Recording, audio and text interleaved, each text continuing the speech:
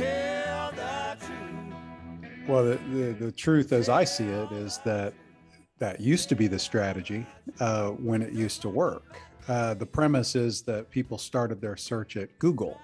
That was definitely true in 2010. I think it was true probably up until, well, I mean, people still start their search on Google now, maybe. But in the past couple of years after the pandemic, I think a lot of that's changed, right?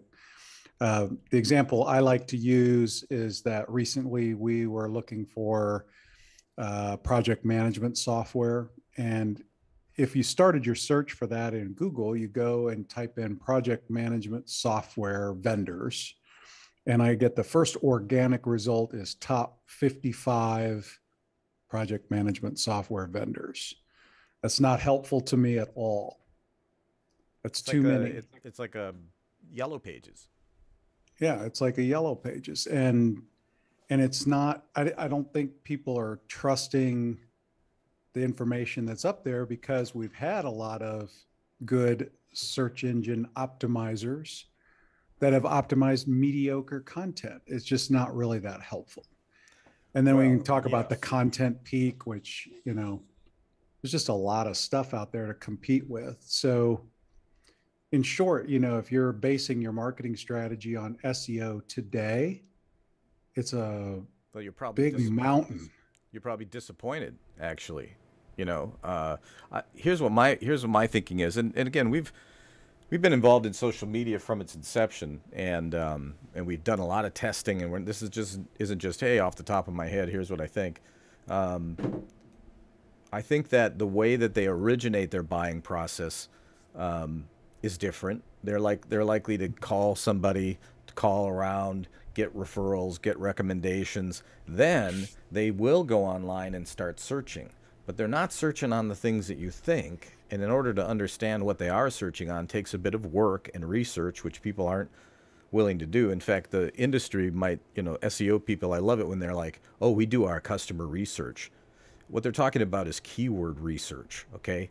Just because there's X number of searches on a term a month isn't the same as what's going through the head of the person looking for project management software at the very beginning, right? And that could vary. I mean, I can't spout off what that is because I haven't done the research either in that specific area, but you know, they may be looking for certain kinds of features that they know are must-haves, right? I mean, there's a list of things. You could theoretically optimize on those things, but then the content equation comes in.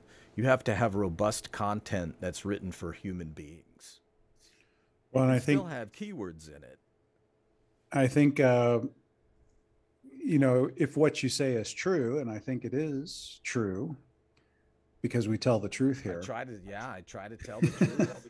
That's by the time they're searching in Google, it's too late for you. Yes, you know, if you're a salesperson, yes, and also, you know, they may. I mean, think about it. Okay, that's a software. Let's say it's a professional services firm, like a marketing firm. They might have gone through 10, 12 websites by the time they get to you, and so they're just. Well, look, they I mean, know like more than you think. That's a good example because, like, as a marketing agency, I'm not in an industry that you don't understand what I do. There's not a lot of education, right? So what term am I going to optimize to catch you when you're in the middle of a buying decision? I guess, like, if I was super niche based, like, you know, we're a demand gen agency for SaaS that are incorporating AI and want to differentiate themselves from the crowd. Maybe that long tail keyword would work. I think there's a value equation that has to be looked at. You know, I mean, if you have unlimited money for your marketing budget, two things. First, call me. And second, do SEO. What do I care, right? But I think there's a value problem with it. It seems to me, if I were making recommendations, that it would be one of the more inefficient way to reach a B2B buyer. That's just what I think and what I've found.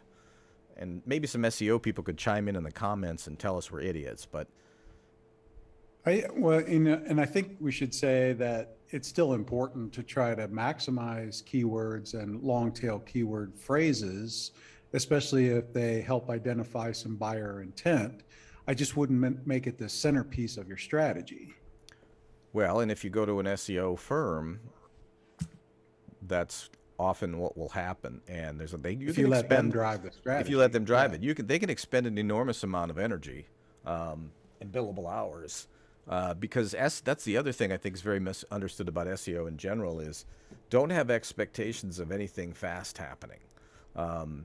It really is a very long tail, and Well, that should be the mantra for marketing in general, right? you know, if you don't have enough money to do the hard hitting things that drive demand, you shouldn't even be thinking about SEO. I mean, that's the way I look at it. If you have that level of budget where you can do that, to me, it's hard to do a little bit of SEO, you know.